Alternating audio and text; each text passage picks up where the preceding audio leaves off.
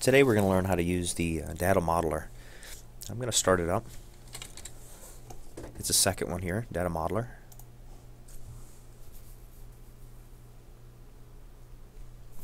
Okay, so starting on page 34, I'm going to create a couple of those entities. We're not interested in relational at the moment, we're interested in the logical. It should be over here on your left. Okay, now I'm going to draw a couple of entities. Like I said, I'm on page 34 of the textbook.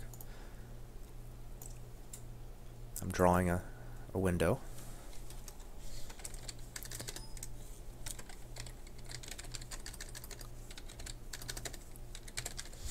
Customer.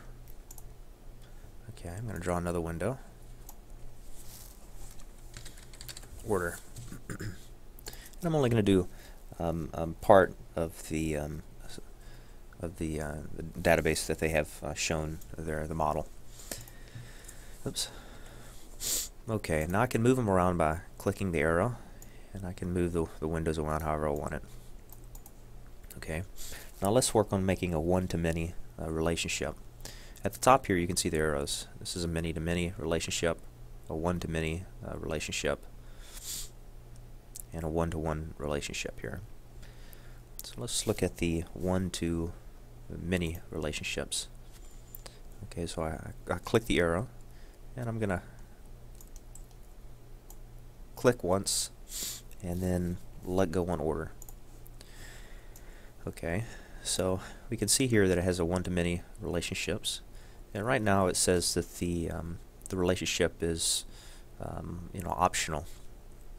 A customer can have many orders. Now let's say, for example, we want to make it non-optional. We can just declick the optional window bar here, box, and say OK.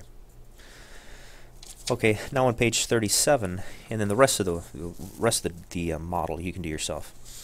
This is just a very brief introduction. Then on page 37, we can see that a customer entity has multiple attributes here. One is customer ID, customer name, a type, zip code, and years. So I can double click this window again. I can go to attributes. I can add here attribute properties. So I'm going to say, oops, can't type this morning, customer ID. Okay. Customer name.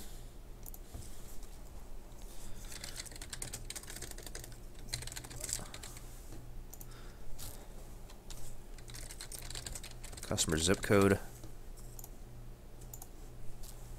And customer years.